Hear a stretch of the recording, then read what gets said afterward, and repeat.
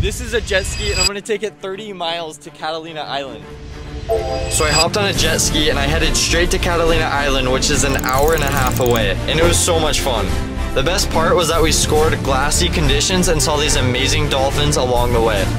Oh my god! Then once we were halfway there, I jumped in the ocean. And yeah, the deep ocean scares me. Then we finally made it to Catalina, and our first stop was to swim through this massive cave. And while swimming through this cave, I seriously felt like I was a pirate. It was super sick. Then we drove to Two Harbors Port and I ate the best chicken tenders I've ever had. Then I went on a hike to check out the other side of the island and it was beautiful. It was very, very cool. I definitely recommend jet skiing to Catalina. And that's it. Subscribe.